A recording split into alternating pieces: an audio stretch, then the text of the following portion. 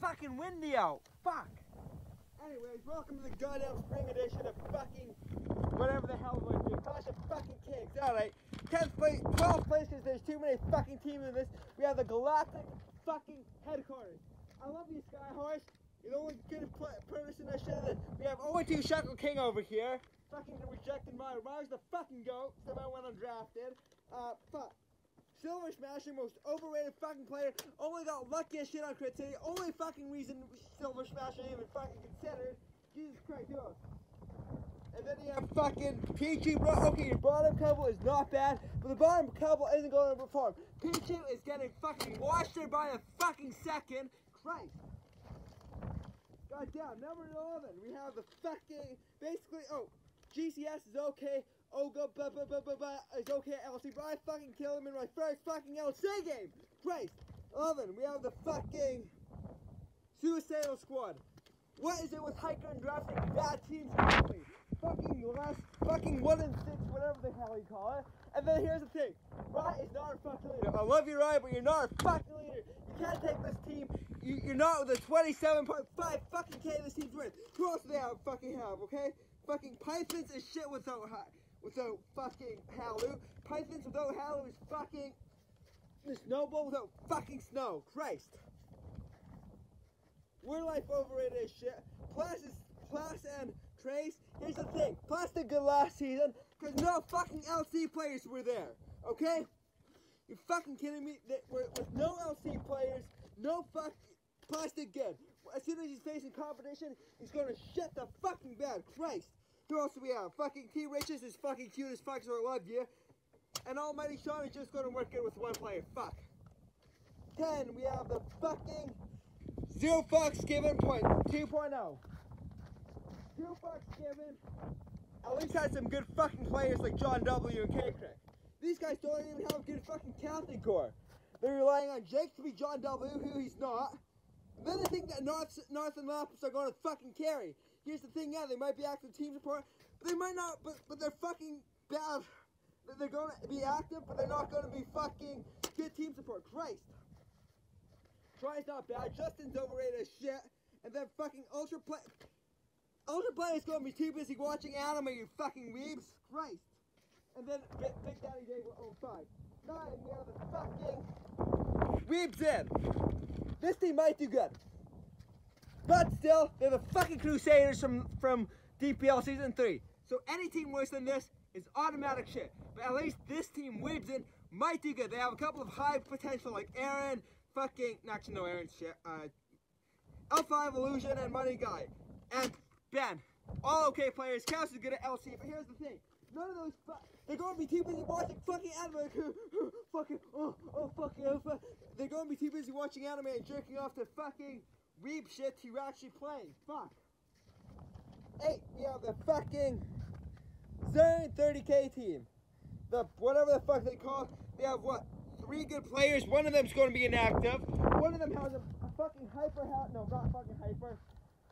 Leo's inactive. Zern's okay. And then fucking Mustang hasn't played in 3 months. So you know. Also, Colt is the same thing as fucking Class. Only did good at LC last season because there were no good fucking LC players in there. Colt is going to shit the bed and be the biggest fucking bust of this draft. Christ. PNR. They're just TGB.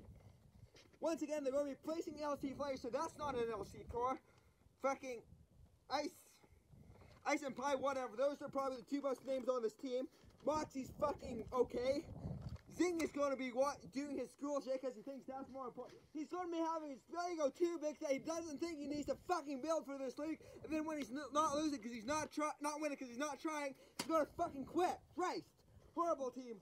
Cracky's okay, I guess. And then Pesky's the worst fucking player ever. I'm sorry, Pesky. You quit too much. And aside from like 5-minute builds, you're not shit.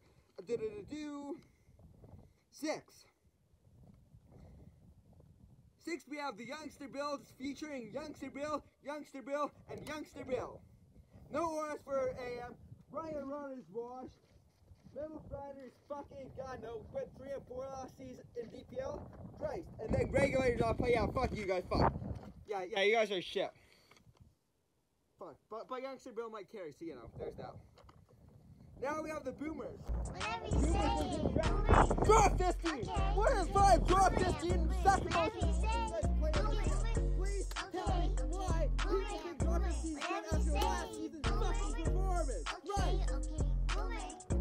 Then they grabbed Harris, so yeah, sure. They might have made it up with Harris, but Harris didn't come cheap either, right?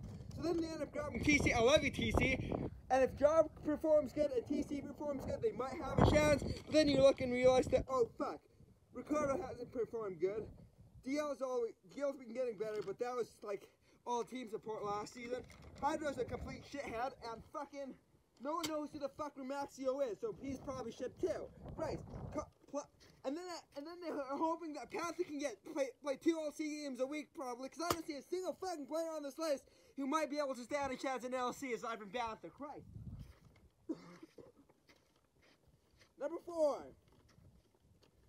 Meatball substitutes, defending champions. Techno went 3-0 into 4-4 after mid. So you know, we're also planning on dropping it after mid's auto. Max, probably the most overrated player on this list, went what, 3-3 in DPL, so apparently now he's a fucking 26k player. Max wanted to be on my team, but then he realized that I was drafting good players and he didn't want to be, and he only wants to be the fucking superstar, so he's gonna be an attention whore. Sped is either gonna be boom or bust. He's probably gonna be fucking good. He's probably gonna be a cheaper version of Draw, honestly. Like, good team support, but fucking shit the bed. Christ. And no one else gives a fuck about the rest of the players, because realistically, who the fuck cares? And also, you can't have Renegade can't play Bill LC, so that's shit. Finally, we're getting into some at least okay teams that aren't complete shit. Carol Black from the waist down. I as the fucking goat went fucking like 5-0 and fucking Ultra Sun, but there's no fucking Ultra Super, so yeah, fuck that. Probably one of the better captain coaches we have here. Carson's overrated as shit. Sky's whatever the fuck he's doing. He's just, but at least he's good health. Taquito's probably the best LC, one of the better LC players aside from a few others on this list. So, you know, he fucking killed everything in TDT. And he faced good opponents in TDT too, so, you know, don't use that as a fucking excuse. And then we have T-Route Price and TPB. These are probably 2 of the most overrated LC players on this list. So, you know, can't really say anything good about them. Robert Pan's the fucking goat, so I fucking love Robert Pan. They're going to be good team support, but realistically, it's I and Sky on this team. But the other teams are so fucking bad that they're still this high. Christ! Number 2. Traffic and Mayo. The thing with GFG last season is they drafted the Mayo core without Mayo. How the fuck do you do that, okay? At least they, oh fuck, I have an ear plug here. At least they have fucking Mayo this time. So, you know, that's good. John W might care with Mayo. K-Crick's apparently out of the jungle for the first time in his life, so he might be active. And then, you know, Bronze is pretty good. He's good, cool. Muse the best went 3-4 in LC, but she did beat, fucking, who the fuck? She beat some good players, Keto. So yeah, she's not bad as an LC player. Then you have Zeph, who went inactive. So if like there becomes a worst team tour that shows up in the middle of Clash of Kings, Ziff is obviously going to pay more attention to that than here. Next we have the fucking Lobcast. Lobcast is the fucking GOAT. He can beat everyone that's not me on his day. So, you know, like, as long as he doesn't face me, it's going to be good. And then Baconborn is whatever. And then fucking G-Blaze the GOAT. That's the fucking real king. And we're obviously first. Like, we have Wombo. Don't even fucking lie. Any team with Wombo is the fucking king.